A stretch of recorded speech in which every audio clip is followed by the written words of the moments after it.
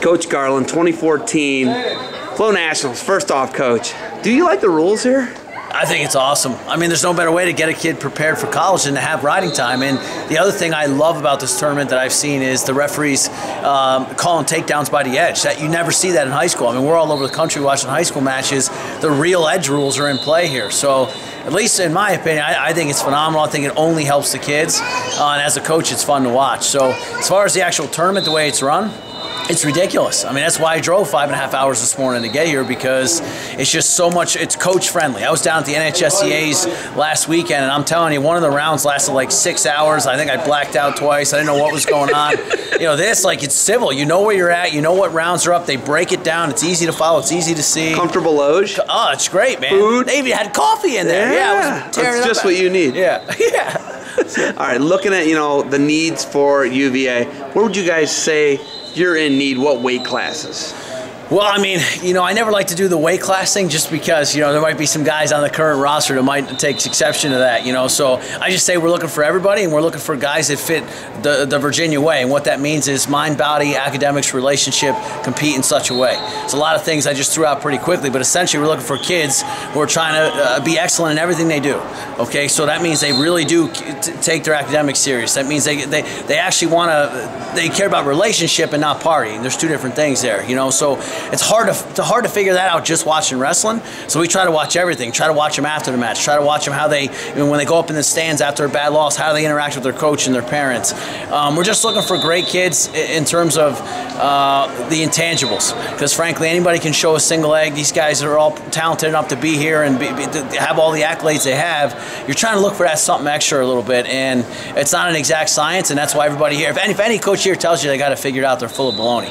I've been doing it 14 years, and I'm still trying to figure it out. So, gonna have the preseason number 165 pounds in my eyes. I don't know. Thanks, bro. I mean, that guy's pretty good. So, yeah. How hungry do you think he is after his NCAA tournament? Well, yeah, he was just in the room. I walked in the wrestling room yesterday, 8 o'clock in the morning. He's in there by himself. I mean, he's a tremendous worker.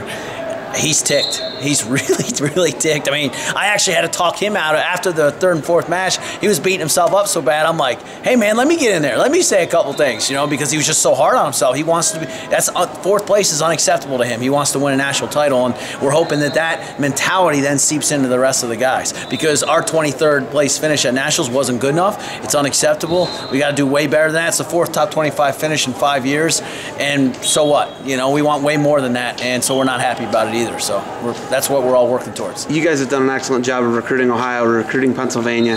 You know, what do you guys got to do? What needs to change to go from 23rd to a top 10 team?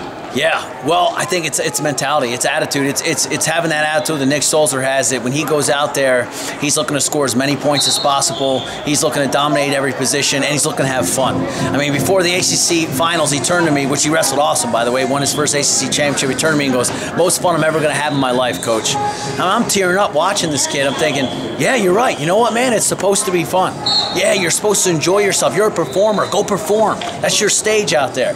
We need that to trickle down a little bit. We had a lot of guys seated out there that I think were holding a little bit. They wanted it so bad that it made them tight. You know, we want to be able to wrestle free out there. You know, and that's what we're looking for our whole program.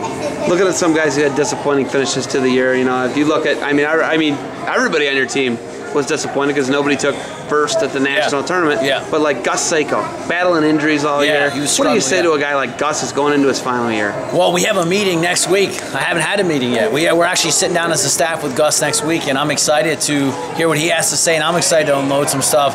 Yeah, he was one of those guys that, you know, look, everybody out there's hurt, so he's not going to make an excuse about the injury, but it was severe. I mean, it was a real deal injury that he was dealing with, and it definitely hindered him. And so now moving forward, all we can do is say, okay, forgive yourself, but don't forget. Forgive, don't forget. Meaning every day, how you felt at Nationals should be fueling you in the way you eat, the way you sleep, the way you train.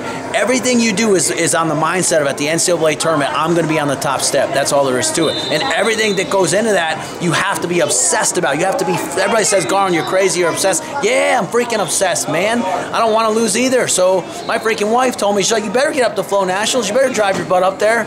I mean, that's our whole family's in on it. I think my kids are pissed that we didn't do better. So it's like that's what we want everybody to be concerned about in everything they do. I look at the guys you have on the team, and I just look at the whole UVA way and the culture you've changed. First off, That school, are you the only national finalist ever? Me and one other guy from 1957. Yeah. But you look at that, like the culture, how you've changed it, and I don't think a lot of people know UVA. Thomas Jefferson founded the university. Yeah, it's phenomenal. It's one of the best business schools in the world. Yep. So it's an unbelievable place. How do you change the culture? How you changed it? Well, it started with Chris Henrik in that first recruiting class. Chris Henrik, Sean Harris, Nick Nelson, and again, that excellence. I mean, Chris works on Wall Street. Sean Harris got a master. He got a double degree from UVA. Nick Nelson's an options trader in Chicago with an MS in Commerce degree. I mean, my point is that they actually wanted to do everything right. They didn't just want to do a couple things right. They wanted to do everything right. Once that got in place, it started to multiply, and then we got the Nick Solzers of the world, and we got, you know, Derek Valenti's of the world, and guys like that, and so we need more of them. You know, that's the goal. So the guys, recruiting guys, that's how you changed it. Yeah, it was bringing in. I could go all day on the whole how it happened, but that's where it started. That was the ground floor, and then getting the right staff. Then it was hard work, and me as a coach learning from my mistakes. I mean, when I first got there, I was 29 years old, didn't know my butt from my elbow, but thought I knew everything. Right? I mean, young kid, get in there and get this dream job, and go figure. The more my life changed, the more the program got better. The more the changes in my life got more positive, the more positive the team resulted from it. So, you know, I credit a lot of things, but I think a lot of it came from a leadership model that's going to say, hey, I'm going to practice what I preach. I'm going to live out what I'm asking you guys to do, and that wasn't always the case, and praise God that happened. In 2006, my life changed, and that's when the program changed. I think it's directly related. You got some consolations in there. I know you got some recruiting to do. You got anything else for me? I just always got to give my daughters a shout out. My little honey biscuit, Grace. Don't beat up your sister tonight. Love you. Hey, thanks for the time. Enjoy the wrestling.